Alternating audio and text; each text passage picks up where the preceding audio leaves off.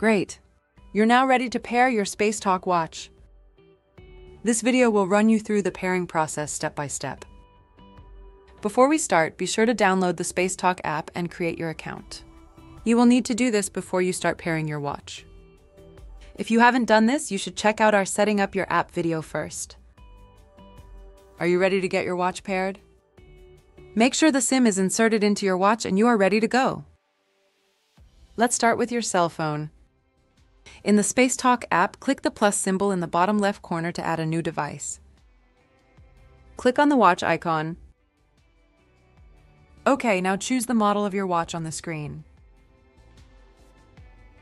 Set up the watch wearer's profile, then tap Next. You can pause the video now to get your Spacetalk watch. Turn your watch on. If your screen is still black, make sure your watch is charged. If you see no connection, check that your SIM is inserted correctly. Make sure your SIM is active and you are in a good cellular coverage area. Select Tap to Pair. The watch will automatically look for software updates. Select Start.